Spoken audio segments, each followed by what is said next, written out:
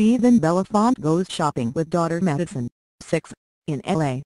He finally came to a custody agreement with ex Mel B last week, after weeks of warring over their little girl.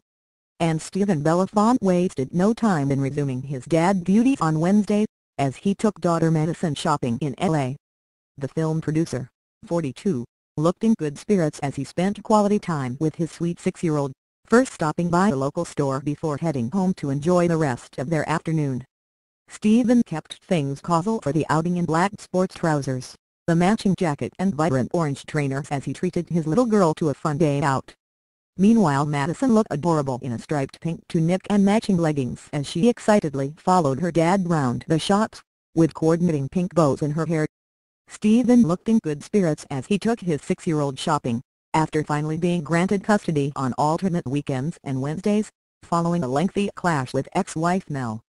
Stephen and Mel's divorce was finally granted earlier this month, following a messy split and string of bitter battles in court. The beaming Belafonte told Daily Mail.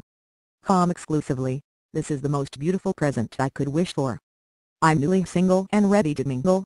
Mel filed for divorce earlier this year, citing irreconcilable differences and claimed domestic abuse, which Belafonte always denied, before becoming locked in the bitter custody battle over their 6-year-old daughter.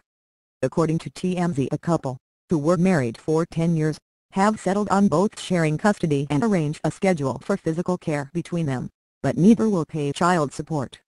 The couple are thought to have agreed that Belafonte will have custody of Madison on alternate weekends and Wednesdays. Daily Mail.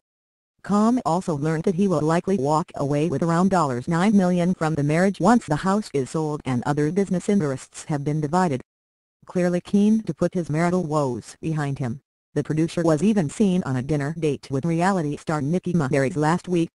Meanwhile, Mel also proved she has moved on earlier this month, when she had the tattoo of Stephen's name sliced off her body, to draw closure on what she called their toxic relationship.